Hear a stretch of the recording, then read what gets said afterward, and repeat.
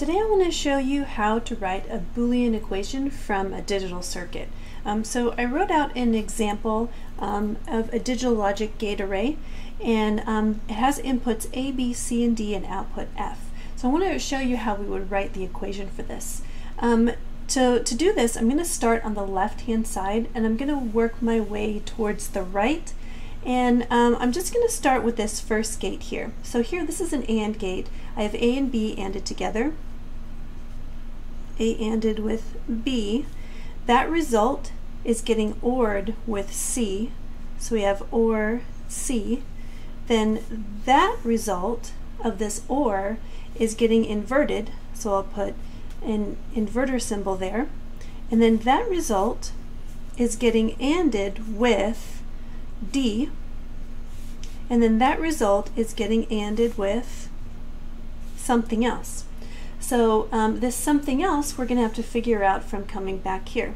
So in here we have A and B are ANDed together.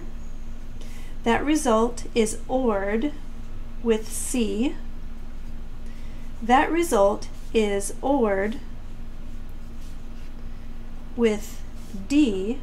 And then that result is what goes into the AND gate with what we have derived from up above here. And so this is what gives us our function f.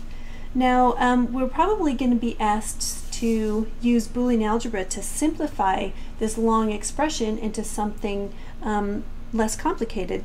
So let's do that. Let me rewrite this. So I'm going to simplify using Boolean algebra. So I have that f can be written as we have A and B ORed with C, and then that gets knotted. I'm going to change to this complement notation because I just like it better. You can do it whichever way you like. And that's ANDed with D, and then D is ANDed with A and B or C, and that result is ORed with D. Okay, so I've rewritten this thing here a little bit more succinctly. Now what I'm going to do is I'm going to start working with this using Boolean algebra. The first thing I'm going to do is I'm going to apply De Morgan's to this term right here. So everything that's inside of here, I'm going to distribute this negative to all these terms, and I'm going to change this OR to an AND. So be careful here because when I distribute this negative into here, it's distributing to this entire multiplicative term, not to the A and B individually. We'd have to apply De Morgan's again to that. So that gets its own NOT. We change this OR to an AND, and then the C gets its own NOT. So this is the result of applying De Morgan's to this. And everything else I'm just going to write out C or D. And over here my justification is by De Morgan's theorem. Okay, great. And now what I'd like to do is I'd like to apply De Morgan's to this thing here. Now this, if I apply De Morgan's, I'm going to distribute this complement into both of these terms, and I'm going to change this AND to an OR. So this becomes A naught or B naught. And then this is still getting ANDed with C naught. And then I still have this stuff here. D and A, B, or C ORed with D. And this is De Morgan's theorem again. Okay, great. Now what I'd like to do is, here we have some parentheses. We made these parentheses because there was a result of an ANDing that was later ORed with C, right? But since this gets ORed with D, we have associativity of ORing, so we actually don't need all of these parentheses. So I could just write this all as one expression. So this is going to give me A naught or B naught ANDed with C naught, and that results ANDed with D, and D is ANDed with A, B, or C, or D. And this is by associativity of the ORing function. Okay, great. So then I have this term ANDed with this term, ANDed with this, ANDed with this. So actually, by associativity of the AND function, I don't need these brackets either.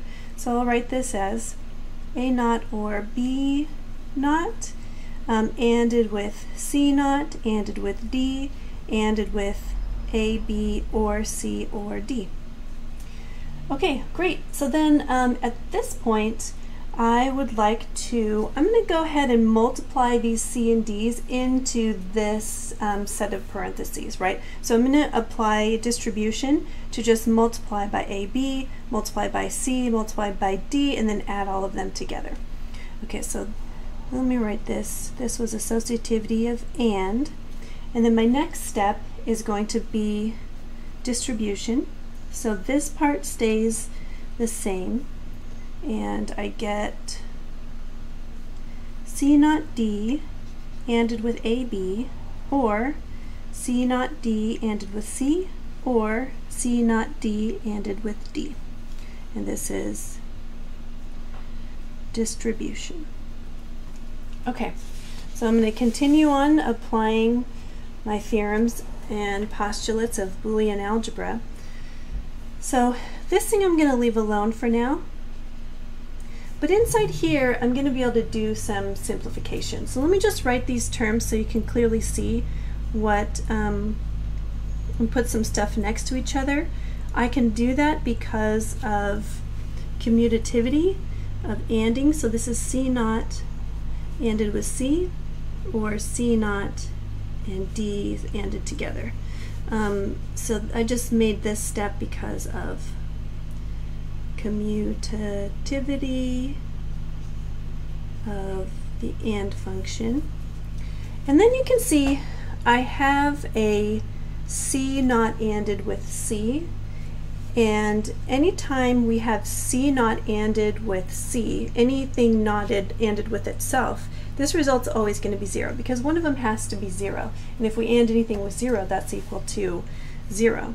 So this I can rewrite as A naught or B naught ANDed with C naught D A B, or D ANDed with 0, or C naught D D. And the reason why I did that, I'll say, is since x naught x is equal to 0 for all x. Okay, great. So then the next thing is I see I have a D ANDed with itself. So D ANDed with itself is just going to be 1D, so I can simplify that.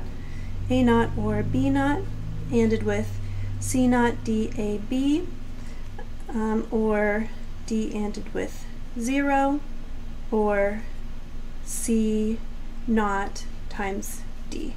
And this is, I'll say, since D ANDed with D is equal to D. And then the other simplification that I get to do is right here, anytime we AND something with 0, the result is going to be 0. So that means I can just get rid of that term altogether. A naught or B naught times the quantity C naught D A B, or 0, or C naught D. And the reason for that is since anything ANDed with 0 is equal to 0 for all x. Okay, great. So then I have, I'm just writing out all the steps here because when we're learning, it's nice to have them explicitly written out. We have this. Okay, great. So then I can multiply this by this. So we have two terms separated by an or, these two multiplicative terms separated by an or. So when I multiply these, I can just basically FOIL them, but it's called distribution. So this is going to be, I'll say, since anything or 0 is just equal to anything for all x. And this next step is going to be, when I multiply these out, all of my first terms multiplied together, A naught, C naught, D, A, B. I'll have my outside terms multiplied together, or A naught, C naught, D. I'll have my inside terms multiplied together, or B naught, C naught, D, A, B, and then I'll have my last terms multiplied together, or B naught, C naught, D. And the justification for this is distribution, and in parentheses I'll just say FOIL, because that's what I did. Okay, great. So now we get to make some more simplifications. I will write some terms next to each other so you recognize that we can simplify them. This is C naught D B times A naught A. So we're going to be able to do something nice with that. Here we have A naught C naught D. Over here we have a C naught D A, and then we have a B naught B. So there we're going to be able to simplify that. And then we have a B naught C naught D. Okay, great. So we have that this thing is equal to 0 and this thing is equal to 0 by the same justification up here. So I'll say, since anything ANDed with its complement is equal to 0 for any x, this is going to be C naught dB ANDed with 0, or this term stays, or C naught dA ANDed with 0, or then that term's still there. Okay, great. Now all these terms that are getting ANDed with 0, this whole thing is going to be 0. So let's say this is 0, or A naught C naught D, or B naught C naught D. Since if we AND anything with 0, we get 0 for all x. Great, and then what do we have here? This term has a C naught D, and this term has a C naught D, so I can factor that out. C naught D times A naught or B naught.